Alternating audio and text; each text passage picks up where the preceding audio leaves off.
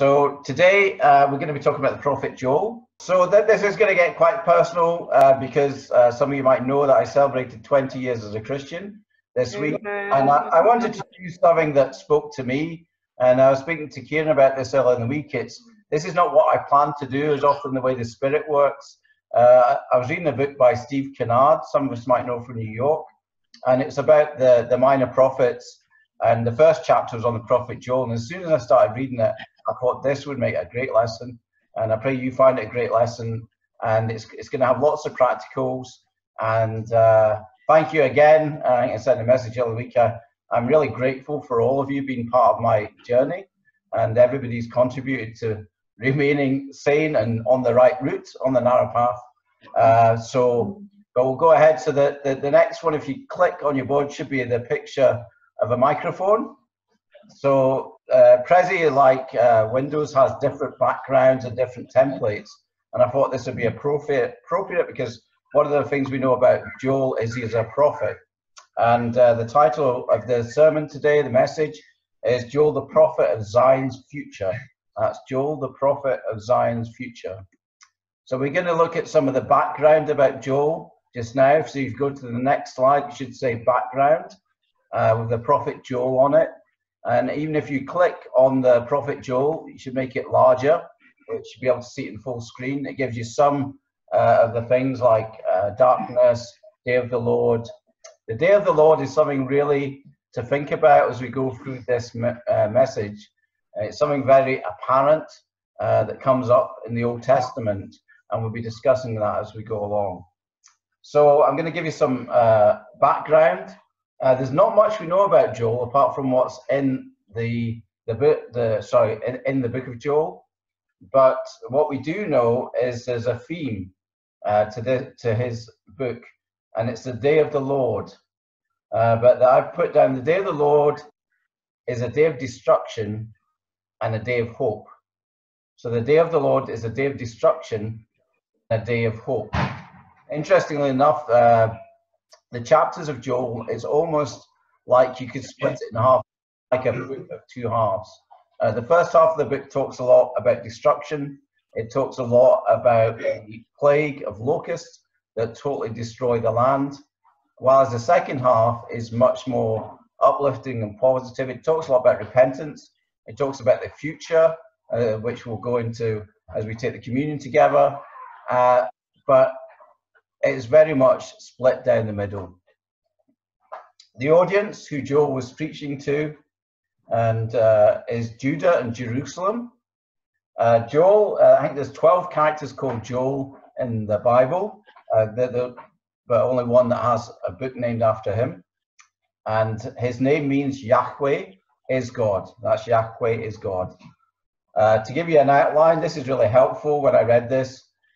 So it's definitely split into two. So the first part of the book of Joel, from Joel 1 to Joel 2:17, the outline is that the scourge of locusts and drought and the call to repentance. That's the scourge of locusts and drought and the call to repentance. The second half, from chapter 2:18 to chapter 3:21, is promise of blessings through restoration. That's promise of blessings through restoration. The historical context, which is always important. Joel prophesies during a period of political and economic calm for Judah. The people were not concerned with outside threats to their security.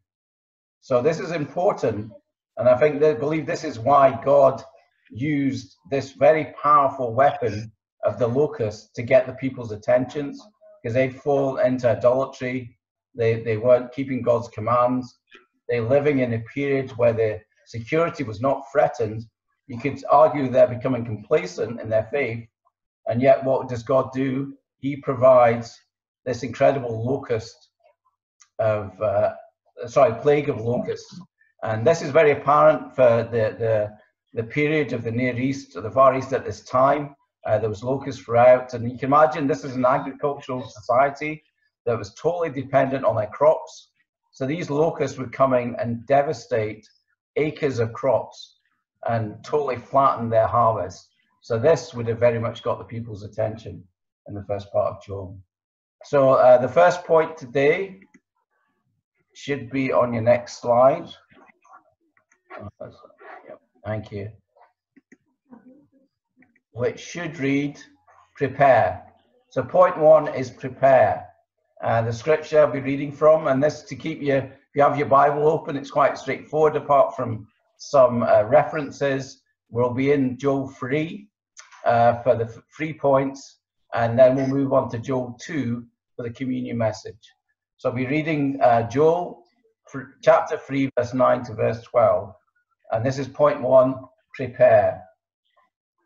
Proclaim this among the nations, prepare for war, rouse the warriors, let all the fighting men draw near and attack. Beat your plowshares into swords and your pruning hooks into spears. Now that's verse 10. I put a note under that. Some of you might well recognize that, but it's in reverse. So this is the opposite of Isaiah 2:4. So that's verse 10 is the opposite of Isaiah 2, chapter 2, verse 4. And it continues, let the weaklings say, I am strong. Come quickly, all you nations from every side, and assemble there.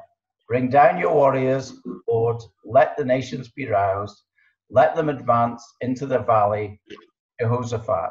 For there I will sit to judge all the nations on every side. So this is from Joel 3, verse 9 to verse 12. So the first thing I want us to think about is the day of the Lord and how we need to prepare. So the day of the Lord is not just one day. As Christians, as believers in Christ, it should be every day of our life. And every day we need to prepare. The question is, how do we prepare? What does it take to be prepared?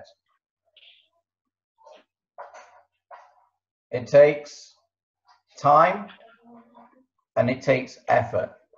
There's something we often tell our children. If you want to practice or be good at something, it takes time and it takes effort. So the first point we'll be looking at is time. We have to give time to invest in our relationship with God. Bible study and prayer will not be excellent unless consistent time is devoted to them. This is something that I have, and those of you who know me have a lot of conviction about. I see my desperate need for this, to get into God's words every day. And if I'm going to get into God's words every day on a consistent basis, therefore, I have to put time aside and put in effort to help me. This has been over the last 20 years that I've done this, and the odd day I miss, often when we're in transit or something unusual happens, I feel it. I'll be honest with you, if I don't get my time with God through his word every day, every morning, then I really miss it. So we need time and we need effort in our relationship with God. The other thing that we need is also time in relationships. This is something that has helped me along the way, and I'm going to share a lot about what has helped me to keep me faithful for 20 years. I know some of you out there and some of you maybe listening to this recording have been a disciple of Jesus a lot longer, and some of you considerably less time. But these are the things that have helped me the past 20 years, to put in time and effort into the Word of God every day. And as I said, also time into relationships. A few years ago, our dear brother Bob Mosley moved up here. I can't even remember how many years Bob had been a disciple, but I still remember to this day one church meeting we had, and he approached me and he said, would you be in a discipling relationship with me? And I'll admit to you, at the time I was really taken back, because I thought, here's a brother who's older in years and older in the Lord with me, and yet he saw his need and humbly asked to be in a discipling relationship. So from that day to this, myself and Bob have, under various guises and different locations, have got together at least once a fortnight. And because we know each other, I find it a lot easier to talk about what's on my heart, to strip away the masks that we often wear, and also to confess sin, to share about what we're learning, God's message. And there's also, it's not just Bob, there's other people that are listening to this that have helped me and continue to do so. So I just really encourage you to invest in relationships. I'm very aware we can't be really close to everybody, even in a small church, but those that you have and you feel close to, I really urge you to invest, and if you can, to have a discipling relationship where you can have regular times and consistent times with one another, where you can speak on a spiritual level and help one another in the faith, because this has helped me enormously and continues to help me as well. So the second part of this is effort. So part one is time, the second part is effort. And now I'm going to share a quote from the book from Steve Kennard, which sums this up really well and puts it in right perspective. He says, you don't earn salvation, but you must put effort into living a righteous life. That's, you don't earn salvation, but you must put effort into living a righteous life.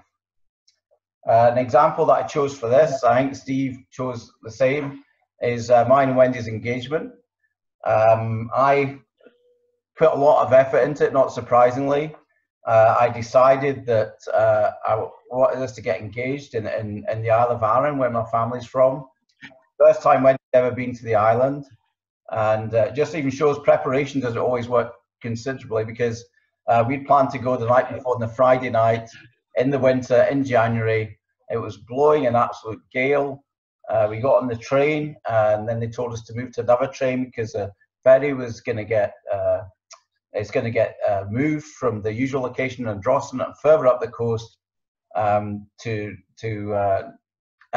therefore we were actually ended up on the wrong train.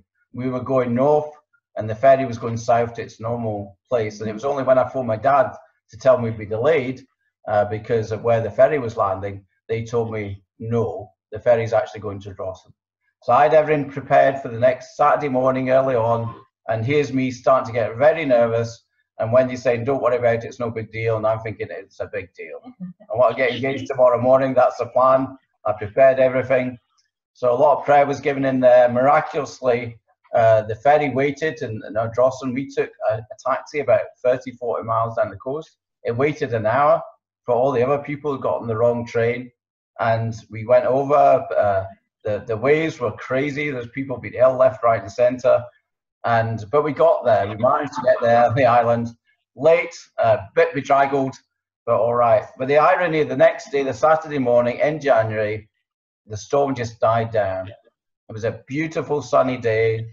I asked Wendy if we can go on a prayer walk around the island, particularly around the castle ruins where my sister lived. I'd prepared in advance to get, the castle's usually all closed in the winter, prepared in advance to get my sister to open the castle. I prepared the music, some of Wendy's favorite music, that was a recording device that I'd hidden in the castle. I'd asked my parents to get the flowers, and when it came to Wendy's time to pray, she said, can I pray now? I said no, which at one point she realized something's going on here. Went to the castle, went down on bended knees, and those of you who know Wendy know she's yes, an educator and a linguist, and she likes her grammar correctly.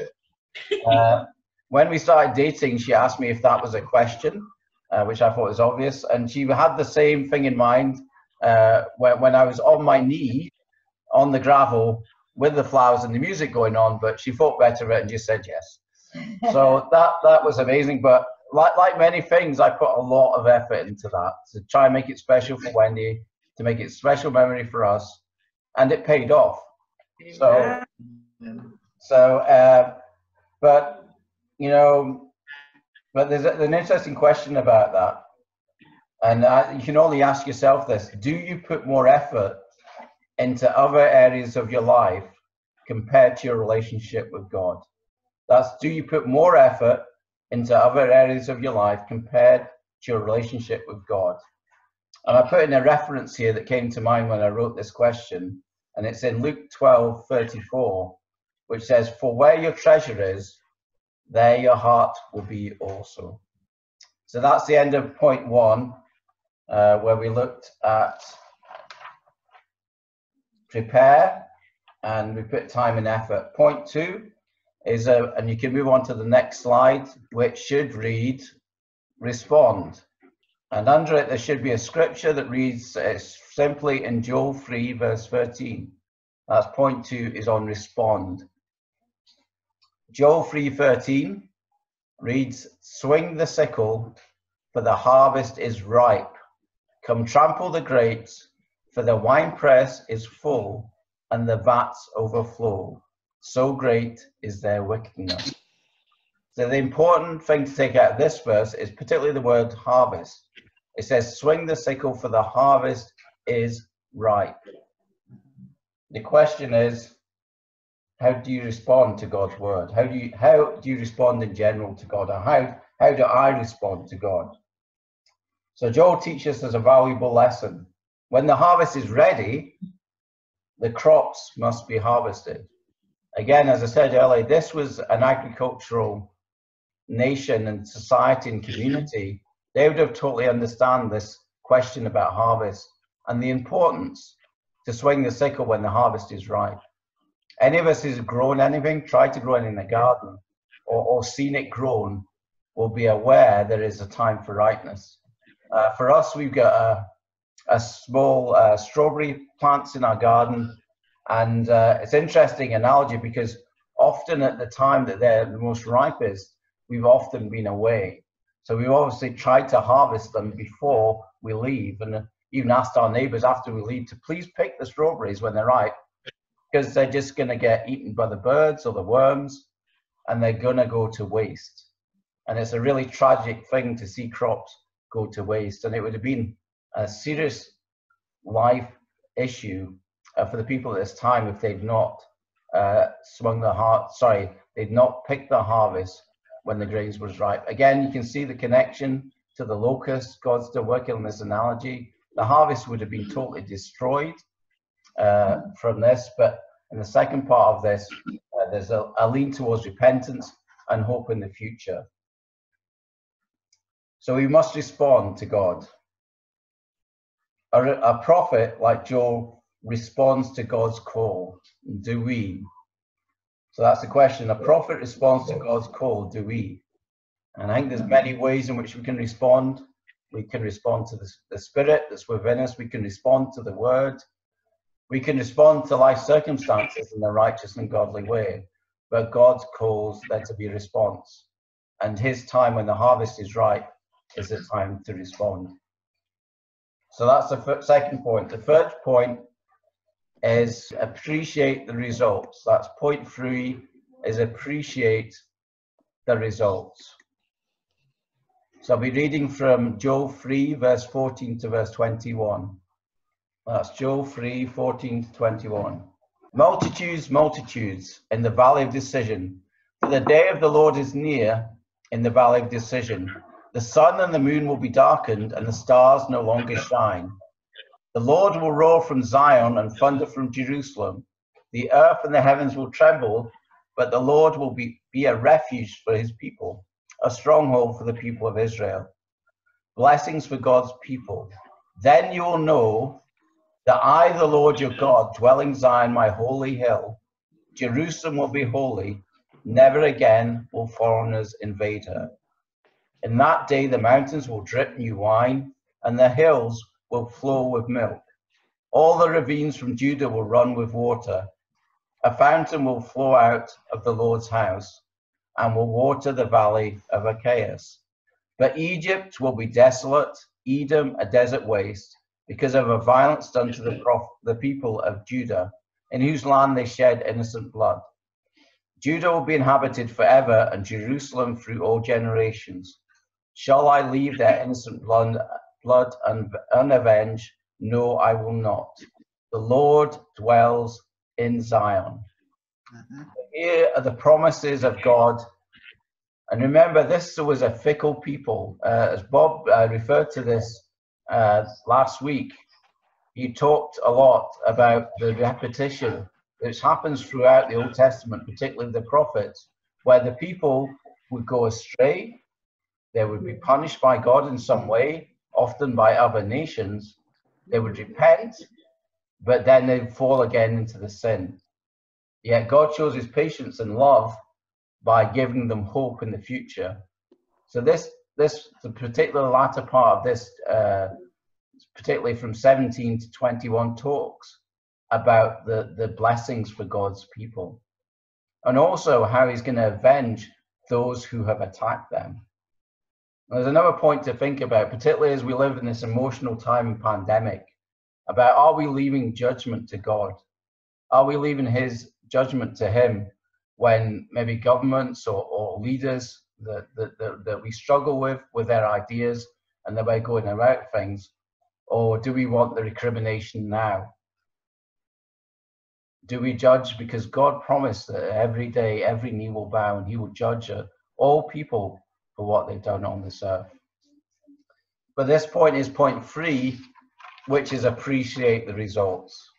This is something that's helped me enormously, and I've touched on before, is remembering the blessings from God.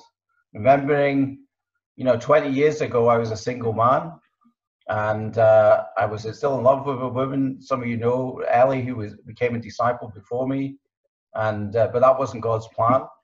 I saw her marry my best friend at the time, one of my best friends in the kingdom, and there was a lot of heartache for me the first few years as a Christian.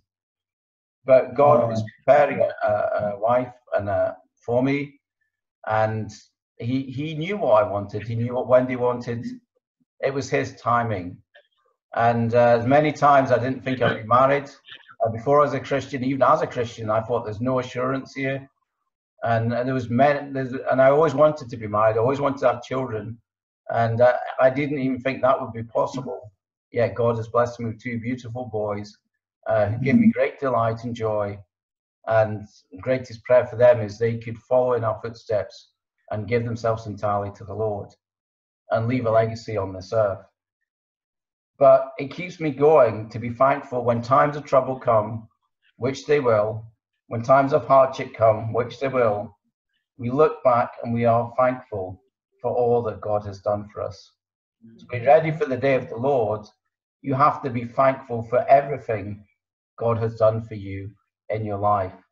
And often this includes, to be honest, the difficult times, because in hindsight, when we look back, this is often the times we've most grown in our faith. We've grown closer to God as a result of these times. We've grown deeper in our conviction. It's led to perseverance and greater faith. God promises that he will bless us. That's one of his assurances from his promises. He will bless us. But are we really and truly grateful for God's blessing? Do we remember them? Do we give him the glory straight away? Are we grateful? Let us always remember to thank him, to praise him, and to give him the honor. So in conclusion, and before we move on to communion, I'd like to simply say, being ready for the day of the Lord is a daily decision. But there's also a caveat in there. But beware, there is always a real danger of becoming complacent in our spiritual lives. Because if I'm totally honest, there's definitely been times over the last 20 years when I have been complacent in my relationship with God. I maybe took it for granted, maybe too easily. I've maybe not felt, maybe you can associate with this, as close to God as I know that I should. But with great assurance, I remember that God is still close to me, but maybe I've just drifted a bit from him. So if you're going through a period like this just now, or you've experienced that, don't worry. I think this is part of our life as a disciple of Jesus. Yeah. The times of feast and the times of famine and times of great joy. So with that, I'm going to take us to the cross. And here, again, we could move to communion. And the scripture is Joel chapter 2, verse 28 to verse 32. And as I read this, some of this will seem very apparent to you. And I'll give you the reference, because this is referred to directly in the New Testament and ties in very well to the hope and repentance that we can have through the blood of Jesus. So it's Joel 2, 28 to 32, which is entitled The Day of the Lord. And afterwards, I will pour out my spirit on all people. Your sons and daughters will prophesy. Your old men will dream dreams. Your young men will see visions. Even on my servants, both men and women, I will pour out my spirit in those days. I will show wonders in the heavens and on the earth, blood and fire and billows of smoke. The sun will be turned to darkness and the moon to blood before the coming of the great and dreadful day of the Lord. And everyone who calls on the name of the Lord will be saved. For on the Mount Zion and in Jerusalem there will be deliverance, as the Lord has said, even among the survivors whom the Lord calls. So again, context. It's always important to remember the context of this passage in the book of Joel. This is after the locusts had ravaged and savaged the land and destroyed it. There's always hope. But here the prophet Joel is looking to a much further place and time in the future for the time of Jesus. Consider this passage. One of the interesting facts about Joel is there's lots of discrepancy about when it was actually written. Nobody really knows, but what we do know, it was written hundreds and hundreds of years before the time of Christ. It looks to the future through symbolic language and describes a time when God will usher in a new age. If this passage sounds familiar to you, it's because Peter quotes this directly in its entirety in Acts chapter 2, verse 17 to 21. That's Acts 2, verse 17 to 21. And this is on the occasion of the outpouring of the Spirit. Yeah.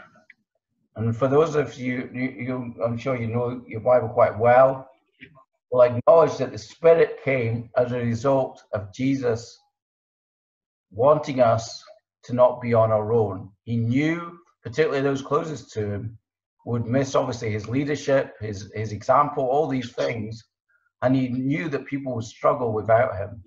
But what he promised us and what happened in Acts 2 was a fulfillment of this as the Spirit descended upon man and a new age had dawned. This is a new age of Christ.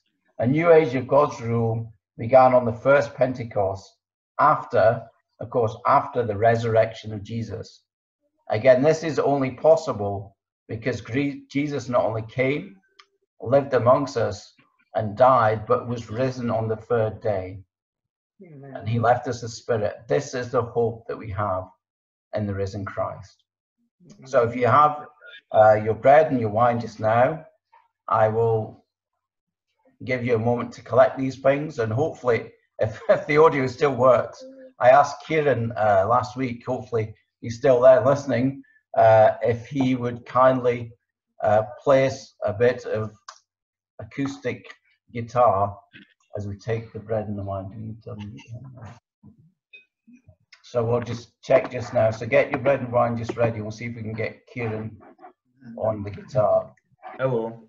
Okay, so whenever you're ready, Kieran. Can you hear? I can hear, yeah. Yeah. Okay. Yeah. Amen. Go for it, Kieran. Thank you.